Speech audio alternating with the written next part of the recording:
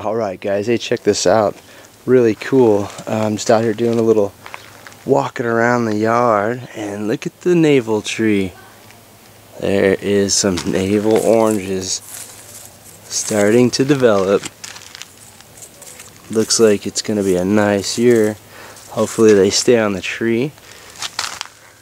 You get what's called bumper crops on these trees. 1 year you'll have nothing.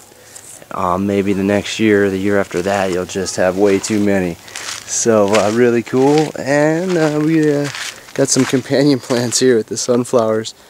We'll see how that turns out. Gonna kind of use them as a little bit of a windbreak. They grow so tall and so fast.